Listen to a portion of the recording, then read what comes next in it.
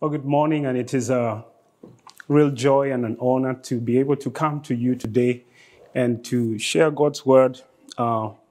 We are starting to enjoy a lot of life here and getting to know many of you, and really, full of joy and gratitude how you've received us, how you've, not reserved yourself and just been around us and made us feel comfortable in this country. So we're looking forward to meeting each of you personally and to get to know your stories, to hear what God is doing in your life.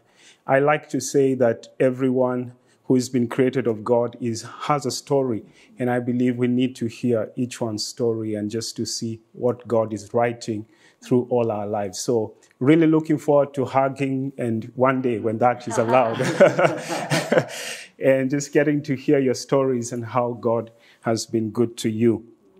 Over this season of the summer, we are carrying on the series, which is from the book of Psalm, and chapter 23, He Restores My Soul. And I think all of us over the season of the pandemic have something that has been an enemy or has chipped into our soul and chipped away, into our soul and just made our soul weaker, or something that we don't desire. When you look at ourselves, somehow we don't feel like I am complete, I am restored, I am whole the way I should be. And we want to talk about this morning just how the Word of God has the ability and the power to bring us back, to get us to shape, to bring us back to wholeness, the wholeness of the soul. So allow me to ask you a question this morning, and I don't want you to rush. I want you to pause and think about this question. You see, we're not in a hurry to finish this sermon. I mean, the director said I can go for about as long as I want. So anyway, I'm kidding. But this is the question this morning. What is the most valuable thing that you possess? And I say, don't be in a hurry. Think about it, because sometimes we really are in a hurry. We don't think about what exactly do I value? What's the most valuable thing that you possess?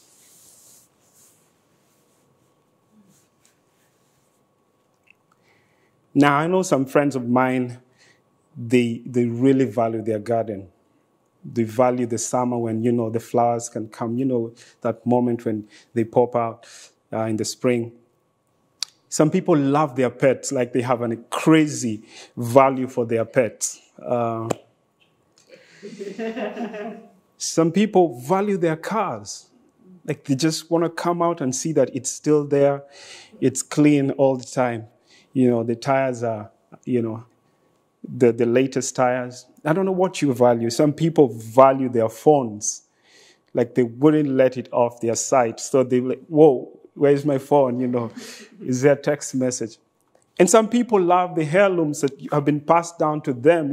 This was given to me by my grandmother, my grandfather, and they hung so dearly to those things.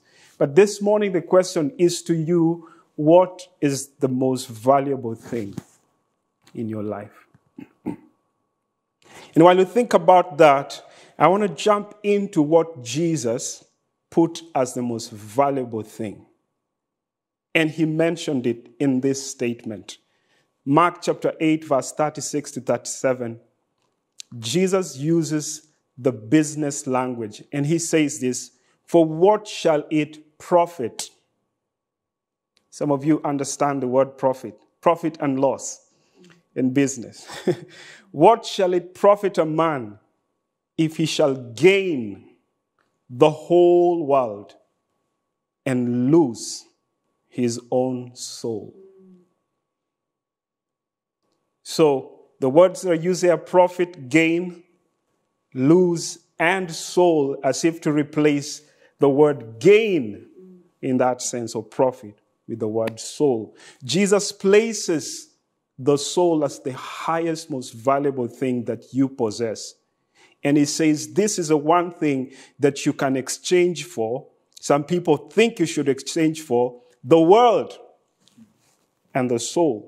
So when you place the world and the soul, if your value is the world, Jesus says, I value the soul. If you chase the world, this is what you're going to lose, the soul. The question is, what is the soul? Because then there's all understandings around, the body has three, maybe human being is made of three, maybe the soul, the body, and the spirit. But then what is the soul?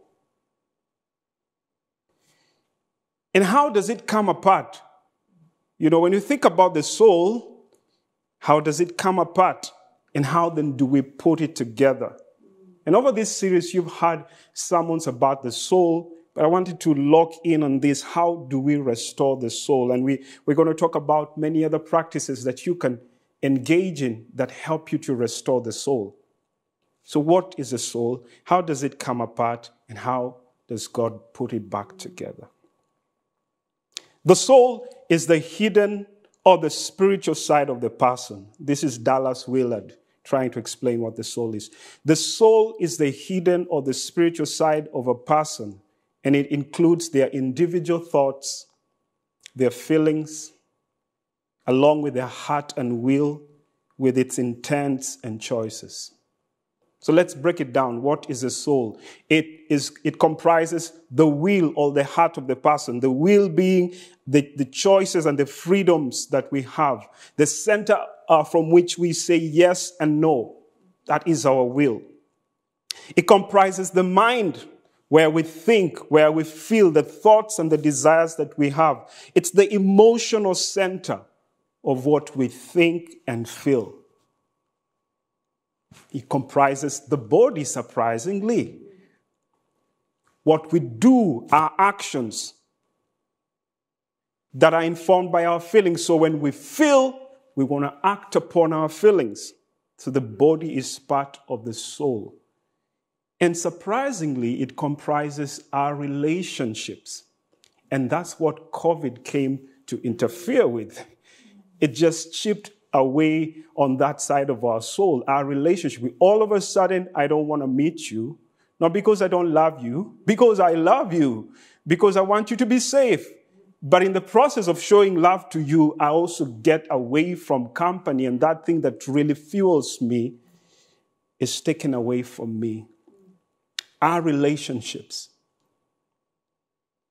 what we do with the people around us, is part of our soul. So Dallas Willard says the integration of these things, the four things I've talked about, coming together for the purpose of loving God and loving your neighbor, makes up the soul. I want to say that again because it's very important. The integration of the will, the mind, the body, and our relationships coming together for the sole purpose of loving God and loving our neighbors makes up the soul. So let's go down, because then we want to understand, like, hey, God, I need you to restore my soul. So how does it look like when I am in that place of wholeness and my soul is restored? How does it look like when my heart, my mind, my body, and my relationships are whole and what God wants us to be? And this is how Jesus would answer that question. He would say, love the Lord your God with all your heart, with all your mind, with all your strength, and love your neighbor as yourself, as the picture of a whole and complete soul, or a healthy soul. Is when we are in a place where, with my mind, my heart, my body, and the people around me, I can say that I truly love God and I love the people around me. So question number 2, how then does the word of God, because we're talking about today, Psalm 23 verses 3, the Bible says, he leads me beside still waters. He restores my soul. And one of the practices, which is the practice of reading God's word, studying God's word, meditating on God's word. I like how, I think it's Ian or Jody who said, devouring, or was it like eating the word of God? How does that fuel my soul and restore my soul? That's what we want to look at it. Psalm 19 verses 7. Psalm 19 verses 7. The Bible says, the law or the word of the Lord is perfect, refreshing or restoring the soul. The law of the Lord is perfect, restoring the soul. The statutes of the Lord are trustworthy, making the wise simple. We had a Bible study with my daughters and my wife, and we're looking at that verse. And when my daughters, we're trying to explain to them who a simple person is, they're just like, it doesn't make sense. When somebody is simple, it's supposed to be a cool thing. But in the Bible, it's not a cool thing. Like when you say, oh, it makes wise the simple. So like, okay, the Bible for simple is an easy way to say it's a fool, So the Word of God has a way of taking this foolish person and making him wise. Right. Yeah. That's right. Restoring the soul. This is what it means to restore. It's to give the soul its worth. If you remember the hymn, a Christmas hymn has these lines on it, and the souls felt its worth. There's a line on one of the in Christmas carols that talks about the soul felt its worth. And that's what the Word of God comes to do for my soul. It comes to give my soul its worth, its value. It's an example of home makeovers or car makeovers. You've watched those shows, like they take this junk and they turn it into this amazing, I want to buy it. And I wanted to pause at this moment because as I prayed about it, I thought about this car. You probably have that slide up. And look at that car, the worn out, broken down. And when you look at that car, it's like, I do not want to be associated with that car in my garage. Like, that's not my car. Or, I want to say it's my uncle's or someone who I kept it for someone. But I want to be associated with the picture on the right because it says, hey, value, look at that. It's vintage. It has value. I could sell it and be a very rich person. Think about your soul. What is it that when you look at that picture says, and I really want to be like the car on the right? A restoration of my soul. I want to feel alive again over this summer. I want to be alive in my mind, in my heart, in my body, in my relationships. I want to come alive again. That's right. I don't want to be like someone hidden like in the caves, hoping that someday light will shine and we'll be able to come out of this place. I want to be full of the life that God gives. And there's a way in which God wants to help us today. It's through His Word. One of the ways He's going to do this is through His Word. The Bible talks about different states of the soul. It says about my soul longs, as if it's, oh God, I wish I could get to that point. It's like somebody who walks a long distance and he's looking for water. So there's this deep longing. I wish I could find some water to drink. And then he talks about my soul thirsts. And he uses words like my soul yearns. But also it caught my attention because it uses words like my soul is wounded. Because some of us are yearning for something. Our soul is like, I wish I could get it.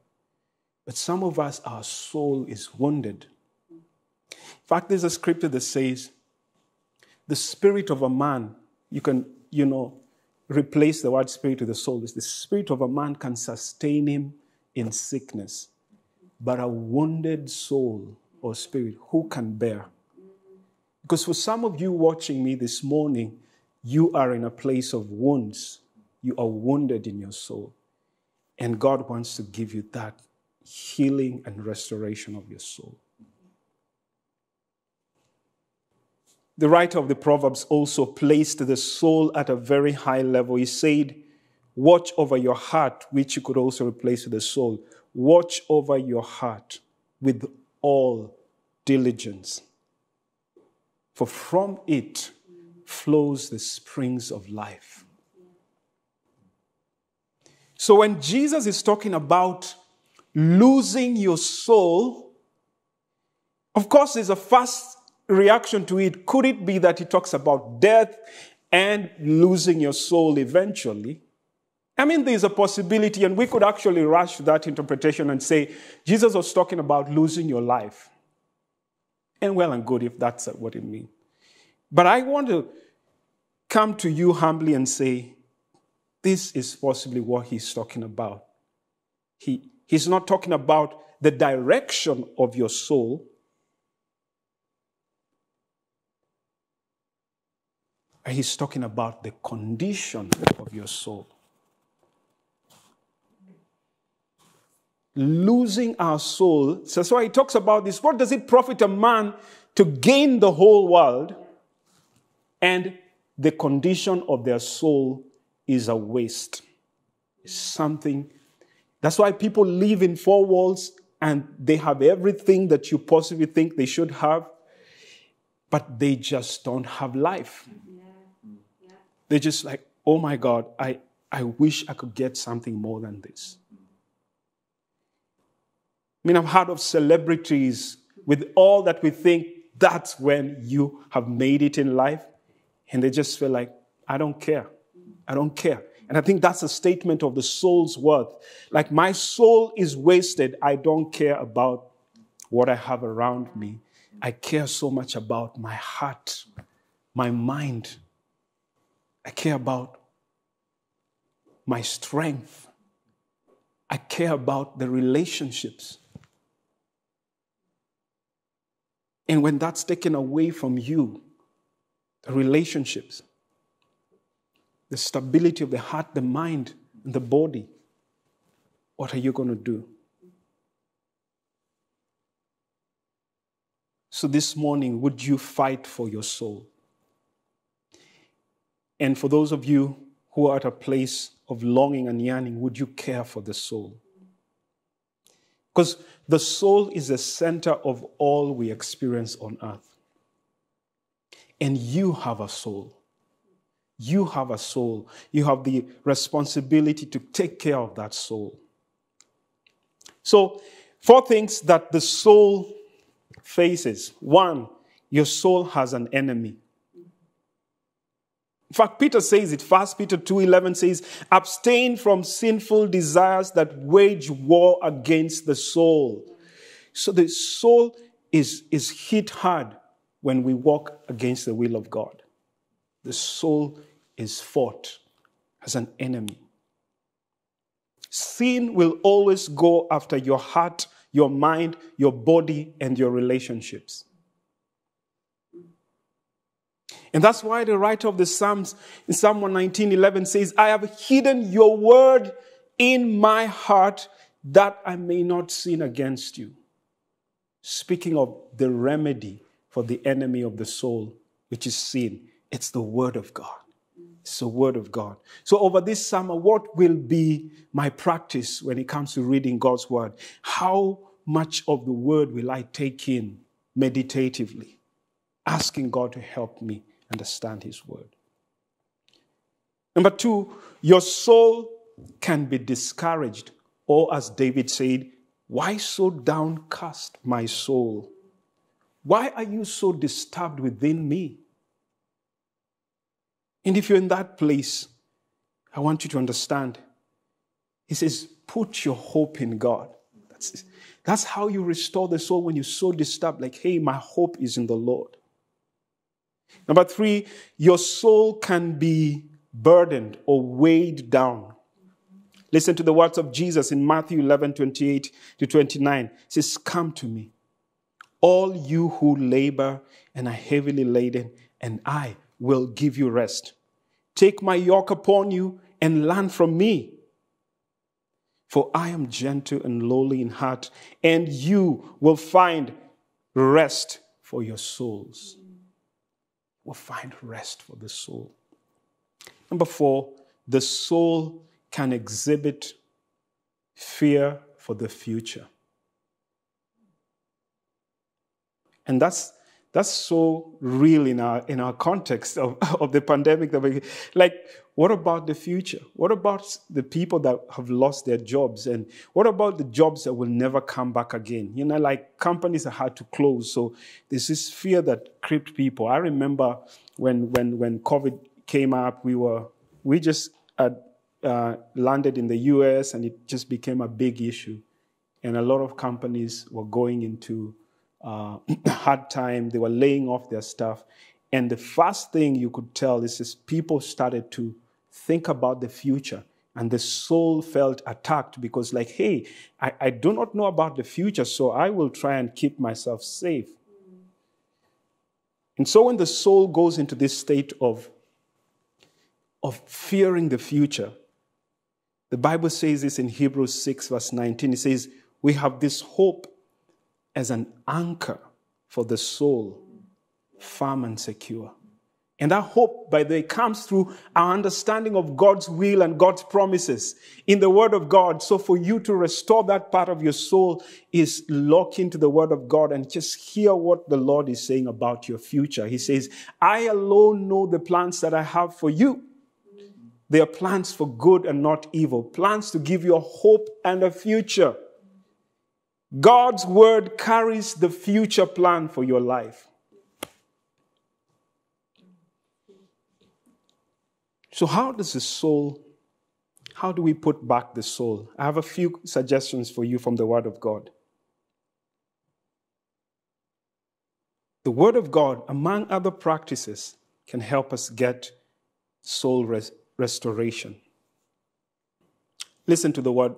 Listen to this. Number one, the Word of God has living power. Like the Bible says in Hebrews 4, 12, 13, the Word of God is living and active. So the Word of God is a living thing. It's so amazing when I think about it. The Word of God is not just characters written down on a piece of paper. It is living and active. In fact, Jesus speaking in the book of John chapter 6 says, the words that I speak to you, they are spirit and they are life. That's how powerful the words of God are. So when I come to the Word of God, I remind myself that, hey, this is not just another novel or something written by some guys who I do not know. It is living and it is active. See, friends, if I needed to walk a mile from where I stand so that I could get something that sustains my body, which is food, I would do it every day because I need it. If I neglect it, I will go into a state of my body will start crashing and I'll lose my body at some point. But if I neglect it, that's my fault. If I lack it, that's another thing. Like if I was in a place where there's no food, well, I don't have food. There's nothing I can do about it. But if I neglect going to pick what I need for my sustenance, that's my fault. And I want you to move away from a place of neglecting the Word of God, because that's what will kill your soul. Like come to the place and say, I will pick the Word of God. I will listen to the Word of God. I do that a lot. I listen to it when I cannot read it. I just plug it in my ear. And I listen to it. And we've taught our children a practice. We read the Word of God, we listen to it together, and we say sometimes, even when you're bored, flat out bored to listen to the Word of God, we tell them your subconscious is registering the Word. And there's a day when you will need it and God will bring it out. And that's what the children, when a Hebrew child was born, the first words they would hear the parents say were the words of God. Hear ye, O Israel, the Lord your God is one. And then would read the Torah to them. How can a toddler understand the Word of God? We don't know, but we know that there's a subconscious that registers every word that is spoken to a child. How does a child learn to speak? Because we talk to them. Even when they look at us like, oh, I don't understand what you're saying. But we speak the words to them. Friends, I want to encourage you, take the Word of God. When it's boring, plug it in your car, listen to it. Like just soak in the Word of God. And God has a way of using that to just restore the soul. The Word of God is a mirror. Thank God for the house we live in. My wife says it has so many mirrors. It will keep us from leaving the house in good time. The Word of God has the ability to show us who we really are and what God wants us to be. So the Word of God holds the picture of what we should be. And when we come to it and look at ourselves, it says, oh my God, that's not what I am. I need to change that. It brings us to the place of changing the things we should change and strengthening the things we should strengthen. James 1:23 and 24 says,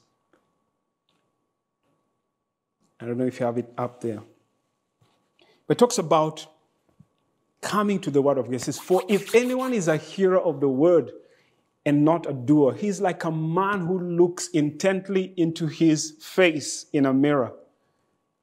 For he looks at himself and goes away and once forgets what he was like. But the one who looks into the perfect law, the law of liberty, and perseveres, being not hearer who forgets, but a doer who acts, he will be blessed in his doing. So when we come to the Word of God, it's like, this is who I am. And this is what God really wants me to be. And he says, please do not forget that. Don't walk away from the Word of God like, yeah, the Word of God says, do this, but like, I will not do it. You're like a man who looks at himself and says, I forgot how I look like. Number 3, the Word of God is food to the soul. I like this.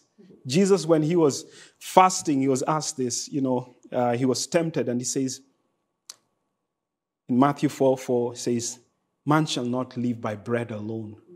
Let's just stop there, guys. Let's stop there. Because this is so common, where all I live for is bread alone. And I'm talking about food. Every day I wake up is, all right, my fridge is full of what I need. When you look at your fridge and it's full of everything you need, you should pause and say, man shall not live by bread alone. In fact, you should have this on top of your fridge. Man shall not live by bread alone. And there's something else that should be besides you. It's the Word of God. But by every word that comes from the mouth of God. That's when it's complete. Not when my fridge is full, but when my fridge, yes, is full. Thank God for provision. And I have the Word of God in me. So, this is what you do when you come to the Word of God. You read it. You study it. There's so many apps that can help you today with the Bible app. Amazing, studies in there that you can read. Devotions that you can benefit from. But don't stop there. Believe the Word of God.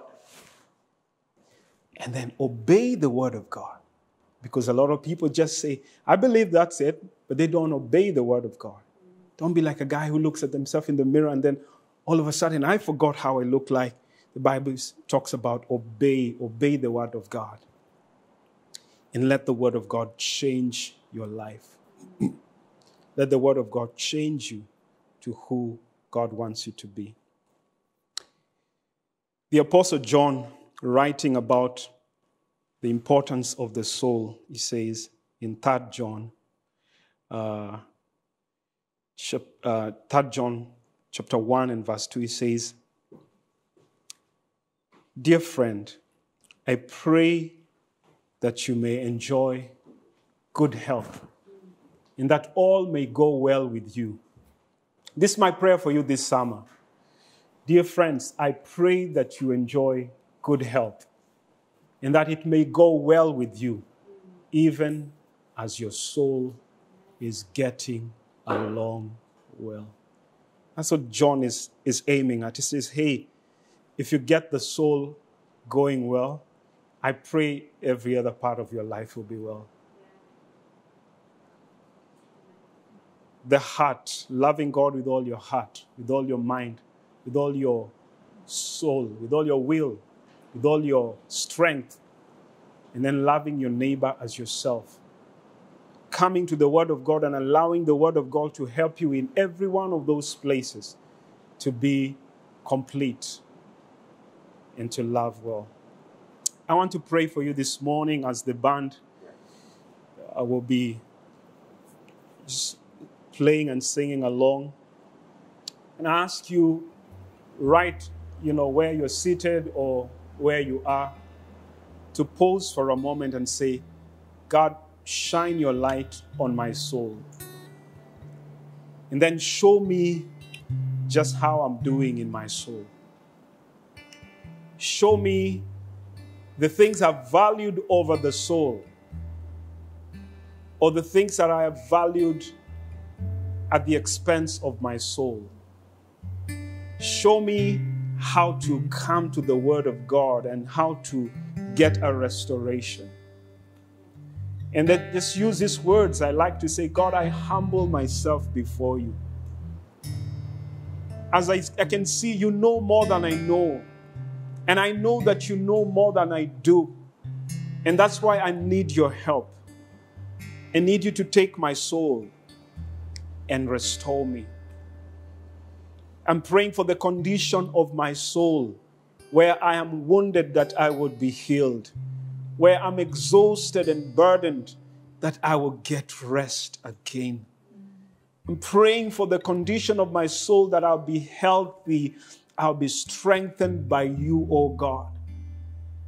I'm praying that I will eat your word and it will become great in my soul. It will revive me. So open my eyes, like David said, that I may behold wonderful things in your law. Open my ears that I may hear your words and obey them. And so I pray for those who are watching at home and those of us who are here. Father, you would give us a restoration. Let your Spirit right now move into every home, every room, every person watching. May they experience the love of Jesus and the power of Jesus. We thank you this morning. We thank you, Holy Spirit. In Jesus' name we pray. Amen. Amen. Amen.